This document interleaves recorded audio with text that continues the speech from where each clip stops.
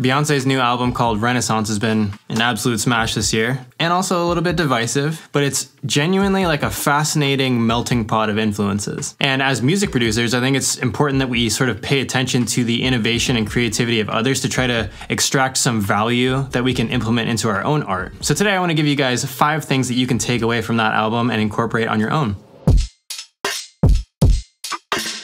When the album was first released, Beyonce wrote an open letter to her fans where she said that her intention with this album was to create, quote, a safe place, a place without judgment, a place to be free of perfectionism and overthinking. And it's hard to imagine the pressure that she feels on a daily basis, probably to live up to those expectations, both from her massive amount of fans, but also, from herself. As a creative, I'm sure that you're familiar with those demons. I know I am. And it's so easy to get caught up in what you imagine other people want you to do or what other people want you to sound like that it sort of hinders your creative output. I think the lesson at play here is that your creativity is valuable in its rawest and most natural form, and people will connect with that freedom of expression if you give them the chance to. Listeners will inevitably be divided on your work, so you might as well just make it your most authentic self. And if she can do it on the biggest possible stage, so can you and I. Do you guys ever have those songs that you make that are completely outside of the normal genre that you do, but you actually really like the sound of, but you'll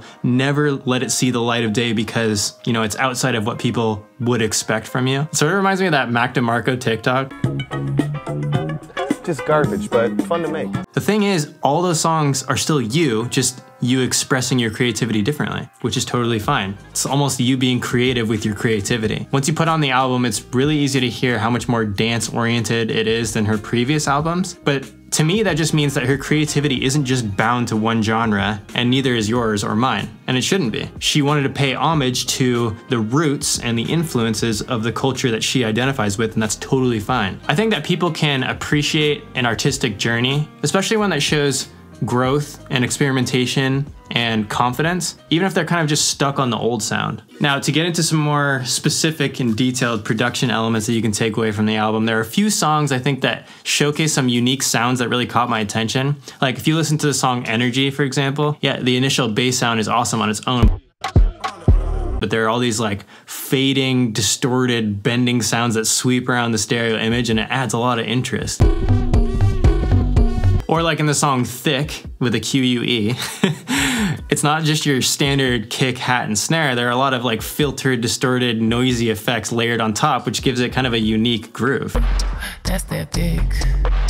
And if it's unique, it's something that I'm likely to come back to, in my personal opinion. It's pretty easy for us to get caught up in this piece of gear or this synth patch, but try setting aside some time to add in some more handcrafted, glitchy, percussive textures on top of like the classic elements that everyone expects to hear for something a little bit more spicy. Another pattern that caught my ear was that there seemed to be some real intention behind the intros and especially the outros of each song. And yeah, I'm sure this was partly because they wanted the album to flow from song to song really smoothly, like a lot of the albums that she was paying homage to. But I think a lot of times outros get kind of cast aside these days because we've already put so much effort into grabbing people's attentions and holding on to it. But I mean, the outros are just as much part of the song as any other section, right? So maybe they deserve the same amount of attention. For me, it was just really refreshing to hear the new elements she would include at the end, or like the complete beat switch ups that only exist in the ending. It was almost like a treat for sticking around to the end.